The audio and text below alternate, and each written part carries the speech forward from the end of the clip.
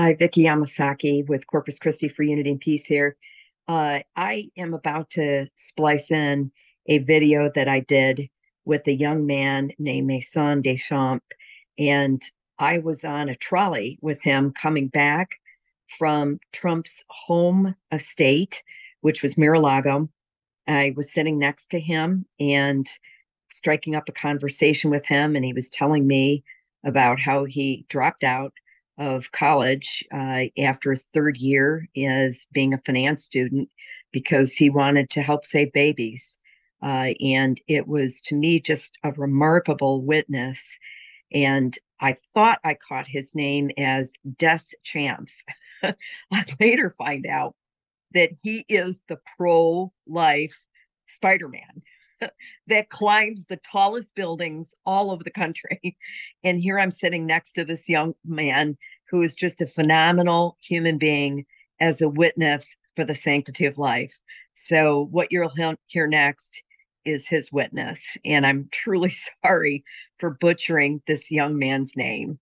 So, if you hear this witness, Mason, just God bless you.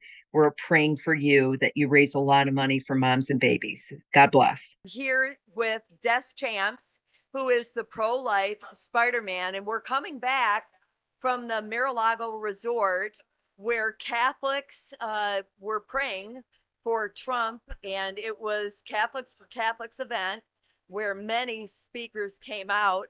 And here I am sitting next to DesChamps as we return to our hotels. So Des, tell us what you do to support the pro-life movement. Yeah, so I climb skyscrapers to raise money for a charity called Let Them Live, and we help support women in crisis pregnancy. So we pay their rent, their medical bills, whatever they need.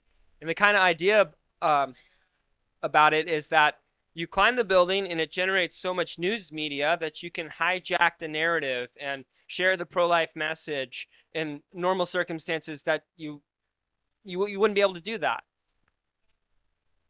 Largest skyscraper that you've climbed, do you know? Yeah, so the tallest one I've climbed is the Salesforce Tower in San Francisco. The hardest one I've climbed was the Chase Tower in Phoenix, which is half the size of the one in San Francisco. But about halfway up it, I was thinking in my head, this was a bad idea, but we persevered and we got it done. You don't do this with a net. You don't do this with any wires, from what I understand. And you're doing this for babies. I do it, yeah. I do it with Jesus. That's my rope.